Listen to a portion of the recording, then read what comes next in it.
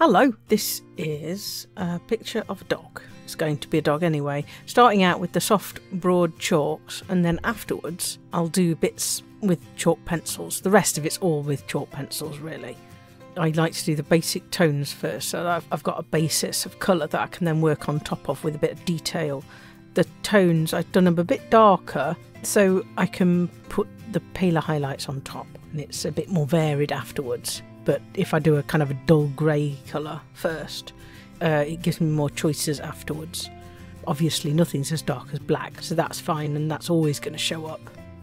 I did his body a little bit big, so I've reduced it, and now I feel like his feet are too small, but I think that's just my mind playing tricks, because they are foreshortened, because he's looking up, potentially in search of treats, and his feet are below his body, so they could be better, I think, but I'm not too worried. I do these for people and they give me money. This one was just for a friend, but I do tend to sell pictures of dogs because they're not as copyright as drawing pictures of people's spaceships are.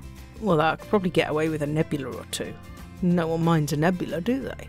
And all the NASA stuff, that's free to use as well. So I might have to do. My friend, I went to see my friend and she's given me these canvases, big canvases, and she says, "Oh, I'll just draw some space on them," and I might have to. Might be quite fun.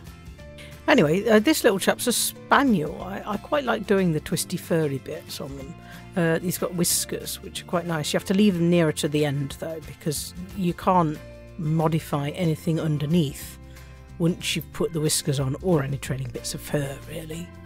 That's got to come right at the end. And it's annoying because it's quite fun to do that bit. Anyway, thank you for watching. This one's done. And I'll probably do another one soon. Bye.